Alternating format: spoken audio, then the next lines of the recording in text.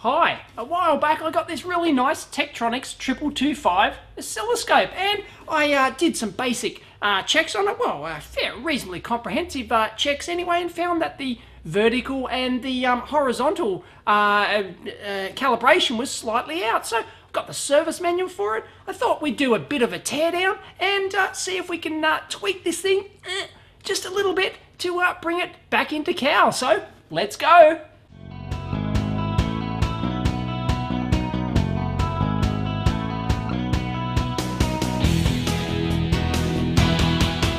To take it apart, there's only a couple of Torx screws on the side here. I don't think they're original. There's one missing, so I'm not really sure what's going on there. But you undo those screws and it should just slide off. That's how most scopes work, so let's give it a go.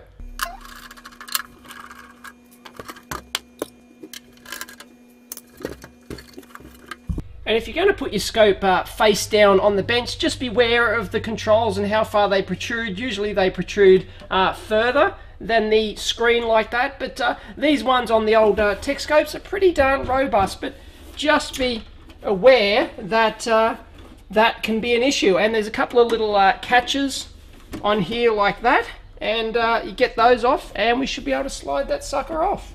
Yep, upside down. Ta-da! There we go. And there you have it. That's inside the Tech 2225 scope, and we'll take a look at in much more detail. But the first thing I noticed when I opened this is that the lack of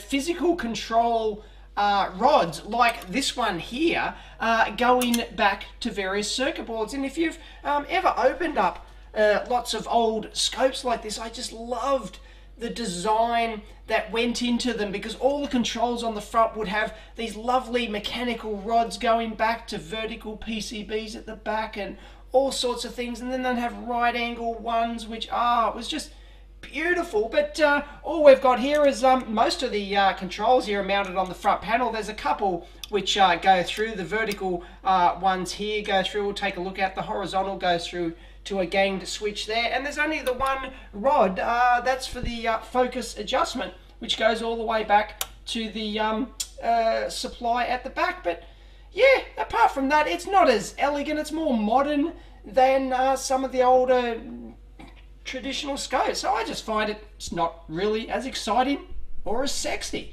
Now it's a four-board construction here. We've got the front panel one we mentioned, which holds the front panel controls. We've got the vertical amplifier panel, and then it does some horizontal as well, probably some time-based stuff, because that's the horizontal going into there.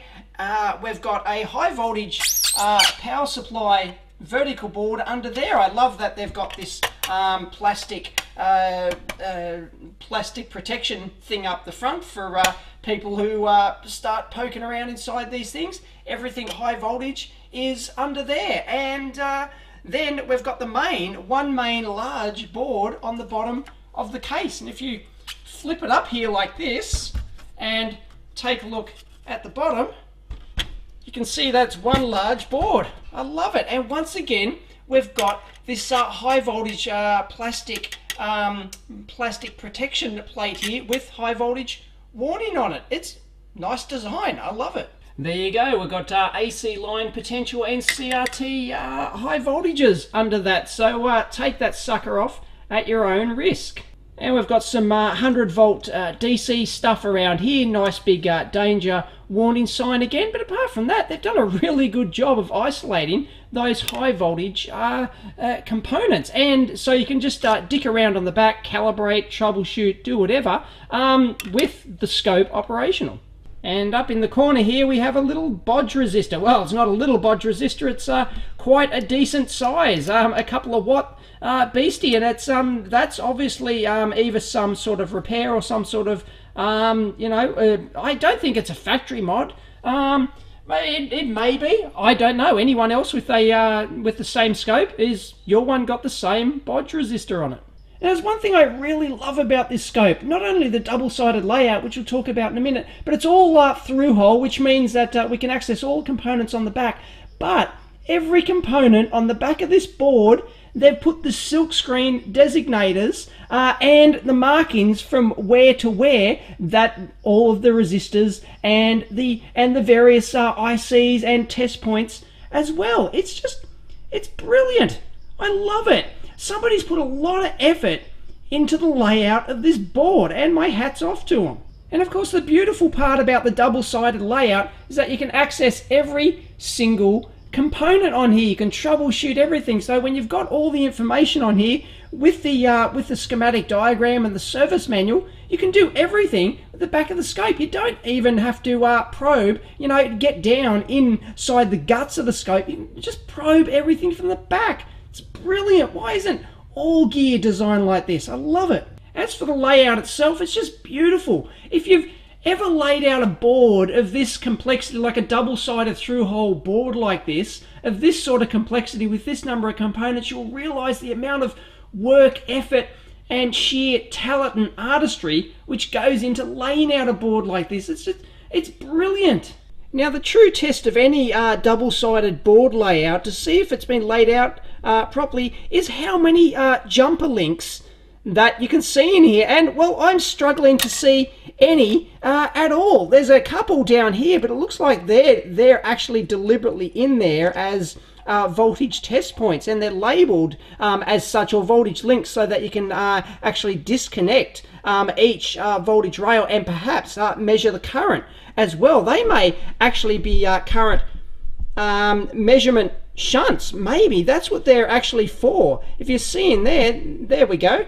We've got one down in there, and it's there was enough room for a trace to go in there, but they decided to add a link, and they've labeled it plus 8.6. There's another one here, and there's all the way along here. I reckon they're designed for ease of servicing and ease of troubleshooting, so that you can actually cut those links and actually measure the current on that particular rail. But as for the links, I'm having a hard time actually finding any on this board. It's not easy to look under the vertical board here. We'd have to take that out, but really I'm struggling to see any links. So this thing has been laid out with a hell of a lot of talent and care and blood, sweat and tears, I'm sure. Now, there's one thing I'm not noticing inside this scope, and this is something you got to really look for in vintage scopes, especially Tektronix ones. They're a bit famous for it, is using custom hybrid modules and things like that, but it looks all fairly discrete stuff. I'm not recognizing some of the numbers of some of the ICs offhand, but they're certainly not custom hybrid type things, although you could say that this little one down in here is a little on the vertical board there, that custom resistor, that looks like a thick film resistor hybrid there. But yeah, apart from that, it uses pretty much all discrete circuitry, transistors, basic op amps, and digital 4000 series logic ICs and so on. Now, I just checked, and that Motorola MC3346, for example, is a transistor array. It's got a differential pair plus a couple of discrete transistors in there. So, they've decided to use an IC instead of that, maybe for thermal matching or, something like that. But, yeah, apart from that, if it uses all sort of, more discrete components on here, then it makes it much more serviceable. Because if you get one of the more advanced tech scopes, for example, and they've got one of those hybrid modules in there, if that fails, you are screwed. You've got to find somebody who, still has that board. But even if, say, that transistor array there failed and you couldn't get it anymore, then the chances are you could actually bodgy up a circuit to actually replace it.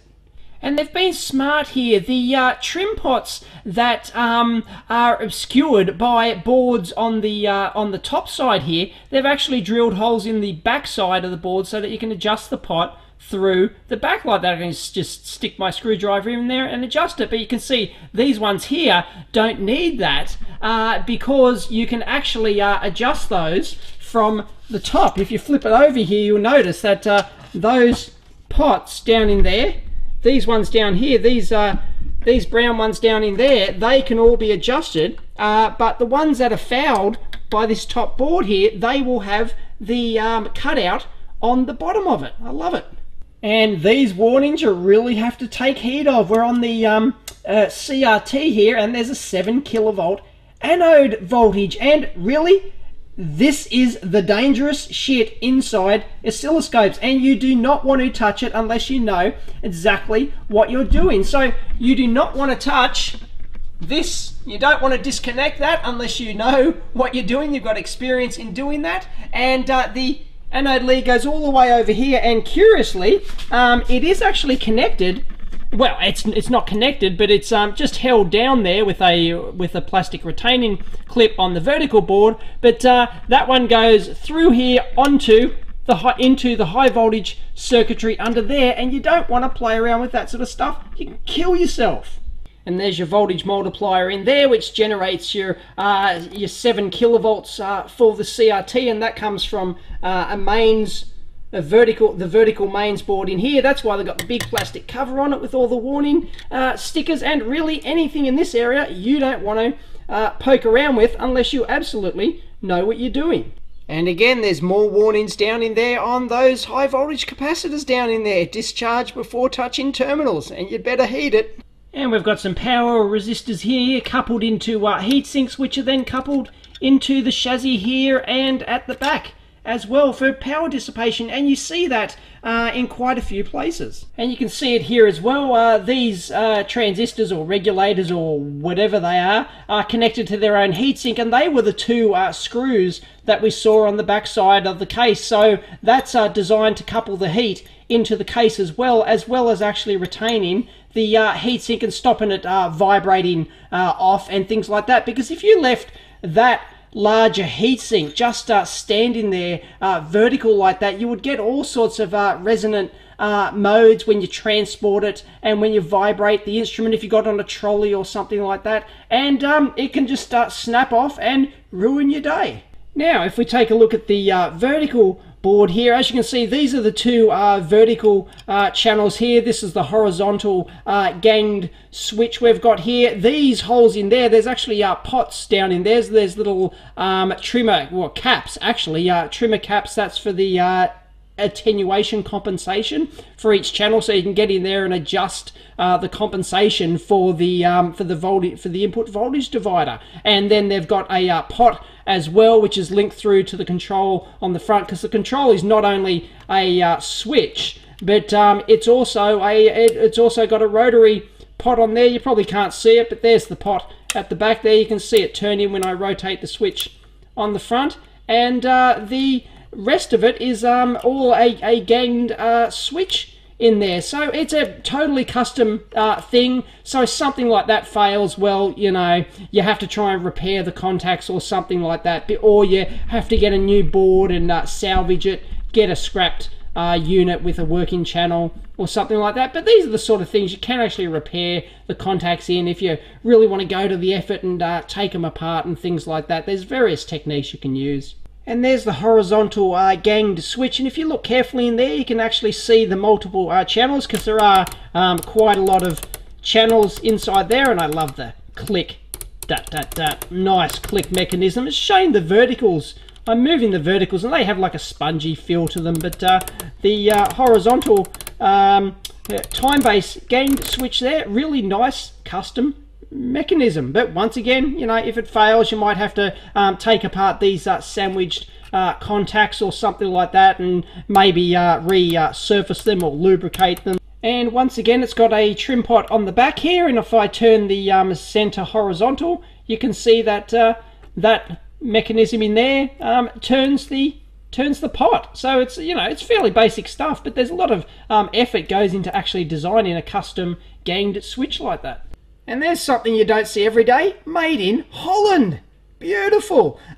Copyright Tektronix 1986. So at least this vertical attenuator and time-based board is made in Holland. I'm not sure of the rest of it, but this board is at the very least, or maybe the entire scope is manufactured in Holland. I don't know. But there we go, copyright 1986. So we have a reference point for the manufacturer of this thing. I'm not sure how old this scope was. It would have had a decent product lifetime of 5+ years or something like that. And perhaps a afterthought here, they've got some decoupling on this particular chip, and once again it's duplicated on both channels, so maybe an afterthought, I don't know, or maybe it was so critical that they had to get the cap directly on the pins of the device. Who knows, but it's well done. In either case, it's actually well formed and well soldered. It doesn't look like it's been hacked on.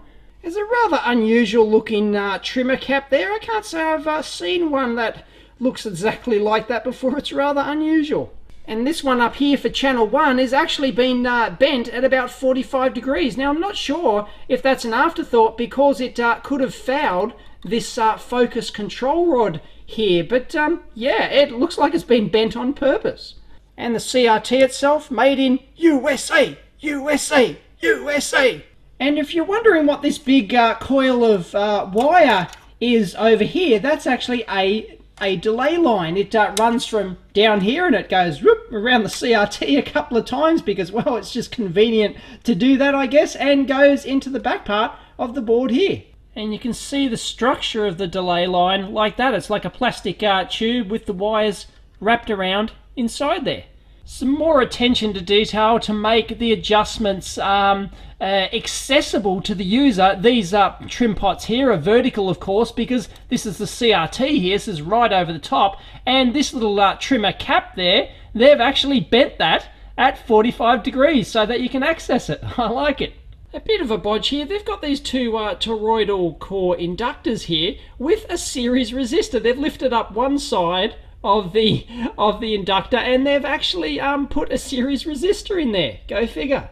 Now on the front panel PCB here, they don't really have any high frequency or critical stuff at all. It's just, you know, controls like, you know, vertical adjust and horizontal position adjust and stuff like that. Everything else, the actual signals themselves go directly into these cans, and should be able to see that on the bottom there. They might have a little bit of trigger stuff going through here, but generally speaking, it's going to go straight into something like this shielded can, especially when you're trying to get 500 microvolts per division, which this scope is capable of. Now here's the channel 1 and the channel 2 input B and C connectors, and you'll see that they actually go straight over here. They're actually discrete wired with these flying resistors here straight over into the AC-DC selection switch in there, which is directly on the front panel down in there. As you can see, there's the AC coupling cap, and then it goes directly through a shielded penetrator pin there, which actually penetrates that metal shield down in there, which is the main input amplifier. So it basically is just the AC DC coupling selection, bang, straight in. Now, although the B&C itself is actually earthed to the front panel, because all scopes like this are mains earth reference, very dangerous if you don't know what you're doing when you're taking measurements. You can blow the crap out of your probes and or your scope. But anyway, they've taken an additional grounding, a fairly heavy grounding strap there, probably up under there directly as a more of a direct, a lower inductance, lower impedance path directly into the vertical amplifier. They're not just going to rely on the chassis return because that would be that would provide very poor high frequency performance. And there is one other rod in this I forgot to mention, but the mechanical power switch here on the front actually goes back via this black rod, which you see going back here. It goes back into the mains input board. There's a green, you probably can't see it, but there's a green power main switch right down on that vertical mains input board. And on top of the CRT here, wedged between the top of it and the top inside of the front panel here, is a little spring, and that would take out any vibration response during shipping and handling and things like that, just so you don't damage the CRT.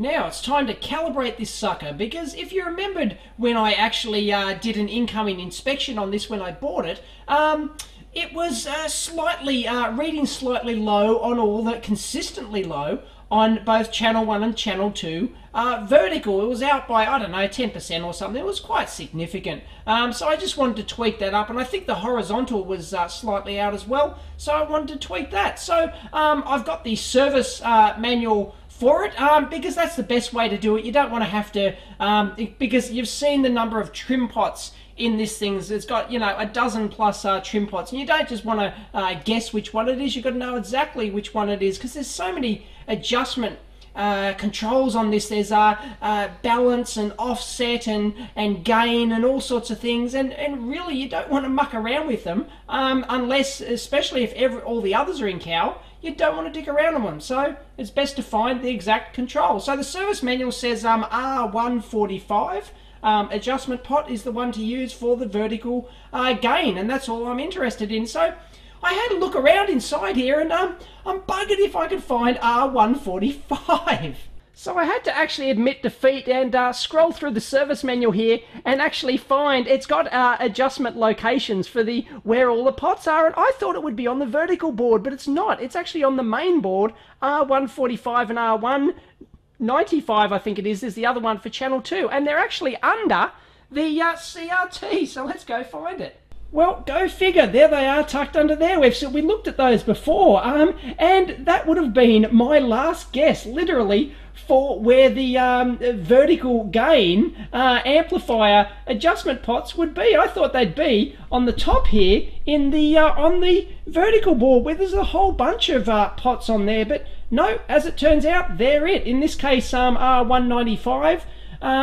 Sorry, what is it? Yeah, R195 there for channel 2, and this one under here, channel 1. So let's play around with it and see if we can tweak it. Just one thing to remember when you are moving these things around when they're powered up, just remember there can be some dangerous voltages in there, even though, you know, it really sort of protects you from the dumb stuff here. But, you know, you want to keep away from the CRT and that sort of stuff, and really it's always safety first. The service manual recommends using a 20 millivolt peak-to-peak sine wave. It doesn't recommend the frequency, so I'm using 1 kilohertz, using my Tektronix 3000 series scope here to generate that, and as you can see, 20 millivolts. I would have actually, which is only 4 divisions on a scope, I would have actually much preferred to do 8 divisions. Anyway, that's what it says to use, so we'll just use that for starters and see how we go. So I fed that into the scope via a 50 ohm terminator is on the end here, and let's see if we can adjust that, tweak that pot on the side to get the exact level or pretty close to it. Now, when you're adjusting scopes like this, get yourself one of these insulated adjustments tools. They're a low reactive adjustment tool, so that it doesn't, you know, it's not metallic, of course, so when you're reaching inside, probing around, you're not going to kill yourself, and B, it doesn't actually add any capacitance or reactive components to the sensitive. Sometimes if you've got little trimmer caps or something like that, you can upset their value. So get one of these little alignment tools. They cost next to nothing. Okay, now what we want to do here is we want to, our input signal here, we want AC coupling, okay? First of all, we want to ground it like this, and we want to get the position smack in the center. So we want to get smack on that center line like that, switch it to AC coupling so that there's no offset issues or anything like that, and as you can see, it's reading low. It should be 4 divisions because we're on 5 millivolts per division on the ×1, because we're not using a ×10 probe here, of course. So I've got my adjustment pot over there it is, and I'm going to tweak it. And as you can see with this alignment tool, my hand looks like it's inside the scope, but it's not. It's actually all the way outside. It allows me to adjust that trim pot without any danger at all. So we tweak that up to, it's maybe the position is, yeah, the position is slightly off. There we go. Let's put it back, and you just want it so that the top of the waveform there just touches those 4 divisions. So there we go, 4 divisions peak to peak. And I set my generator for 40 millivolts peak to peak, and what do you know, it is spot on as well. And we've checked out this before, but we'll just double check. We'll turn it up to 10 millivolts per division, and it's smack on 4 divisions there for 40 millivolts, and then 20 obviously is 2, but let's go up to a higher level and see if we can see if that's spot on as well. Okay, in this case I've got it set to 800 millivolts peak to peak on my generator, and there you go. It's pretty darn close to spot on. I like it. There you go. That's 8 divisions. Perfect. And let's do the same thing with channel 2. So we'll plug it in there. We'll switch over to channel 2, and we need to trigger from channel 2, of course. And let's do the same thing. We'll ground that. We'll take the position up, and we'll AC couple that. And as you can see, it's short. There you go. So we have to adjust the trim pot. Let me get in there and tweak that. Now, of course, we could have done this back down at 20 millivolts as they claim in the manual, but we'll do it at that, and that's perfect. Spot on. Channel 2's done. Now let's take a look at the horizontal here and see if we can adjust that. So if we go up here, we've got adjustment procedures here, and we've done the vertical, and there's various things for the vertical, by the way. You can have a look at the service manuals for these type of scopes as well, but there's all sorts of stuff. There's balance adjustments, there's inverse balance adjustments, there's gain adjustments, there's offset adjustments, all for, you know, very tricky. There's lots of them, so if you muck around with them, you can really screw the thing up. So let's go here to the adjustment procedures, and we'll go into the horizontal here and find out which pot we need to do to adjust that. So it's telling us to adjust for a 1 millisecond timing, and the adjustment pot is R775. That's the one we need to find. And bingo, it's on the vertical horizontal board, go figure. And there it is, R775 times 1 mag gain. So that's the one we need to tweak. And I spy with my little eye R775 there on the vertical board. So we'll tweak that and try and get this horizontal waveform to pull in. And I forgot to mention, of course, we've got to be on ×1 mode there, because this scope has ×5, ×10 and ×50 mag as well. So they have separate adjustment controls for the magnification, but the one that you would mostly use the scope in the ×1 position. And I forgot to mention, before you do these adjustments, you've got to make sure that the calibrated vernier control, the actual variable adjustment control for both the vertical and the horizontal, is all the way into the cow position, because if you have it pulled around, you know, if you have it out of cow like that, then you adjust it at the wrong point. So it's got to be around in the cow position, and there's usually like a detent position at the end of that. And also, you don't want your ×5, well, in this case, ×10 vertical mag on either. There we go. Use the fine control here to adjust the waveform over like that, because as you move it, it will actually, and maybe, you know, if you leave it in the center, it should be fine, but there we go. It is spot on. I like it.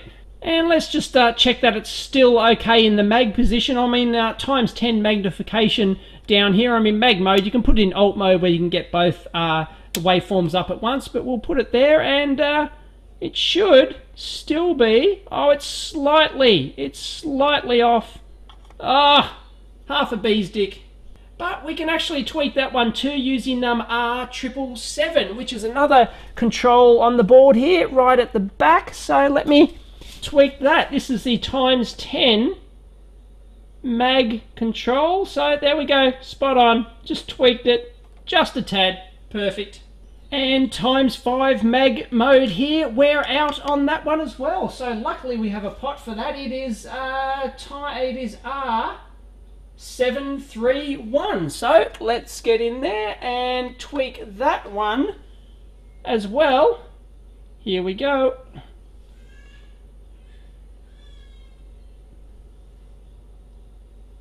And bingo, near enough to spot on. I like it. And just go back and check that they didn't interact with each other. ×1, we're spot on there. If we go to mag, ×5, yeah, the offset's a little bit out there. The horizontal offset, that is, but that's fine. And ×10 mag, beautiful. I like it. Yep, spot on, and we can go into times 50 as well if you're really really pedantic, but there's no separate control for that. It must use the other two, and it's pretty darn close. It's a little bit out, but there is no adjustment control for that one. And we'll just do a few quick spot checks on the other horizontal ranges. I've got 100 kilohertz signal this time, and it is spot on. No problems at all. And you can check the mags again for that, and yep, just fine. So let's take it up in frequency and see what we can get. And using a 10 megahertz signal, once again, we're spot on at times 5 mag gain. I've got it because this scope isn't particularly high bandwidth. On times 1 mode, that's as far as it goes, so I can't get the 10 divisions actually across there. But in any case, we can turn on the times 5 mag, and we are spot on. Beautiful. I like it. I think we've just calibrated the horizontal and the vertical gain channels. Let's actually count the pots in this thing that I can see. 1, 2, 3 under there, 4, 5, 6, 7, 8, 9, 10, 11, 12, 13, 14, 15, 16, 17, 18, 19, 2 under the CRT over here, which we actually did. There's a bucket load of them, and there's ones on the bottom of the main board as well. More adjustment pots, you can poke a stick out. That's not even counting the trimmer caps and things like that for all your compensation adjustments. Crazy! Just imagine having to adjust these things at the factory when they first roll off the line, and all the pots are at center and all the trim pots are at center or wherever, and you've got to tweak the thing. Oh man, you go nuts. Now, when you're adjusting stuff like this, not just scopes, but any bit of electronics at all, the most important thing by far is the angle of your tongue. If you don't get it right, it's not going to work. Your adjustments are going to be completely out, and Murphy will get you every time. Tongue angle number 1. Watch, this is the correct technique.